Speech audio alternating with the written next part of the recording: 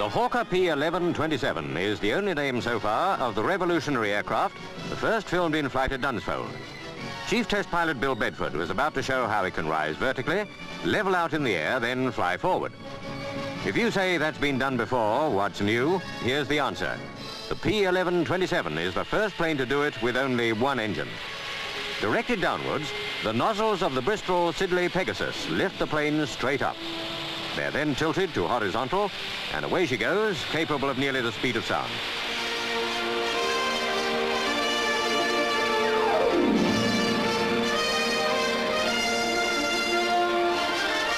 Tilt the nozzles down again, and the aircraft can practically land on a sixpence. What about vertical landing for human beings, or skydiving, as they now call it? The sport attracts girls almost as much as men. Some competed at Perth in the Scottish Open and National Parachute Championships. That's the target. The competitor nearest to it in 3 jumps will be the winner. Timekeepers check the delayed drops. People who have never used a parachute marvel at the sheer nerve it must take to step out of an aeroplane thousands of feet up, to say nothing of falling for 10 seconds before opening the chute.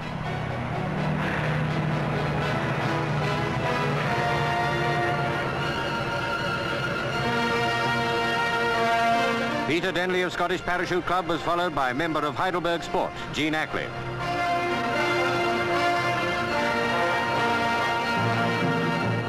Cool customers, these skydivers, guiding themselves to the target from 5,000 feet.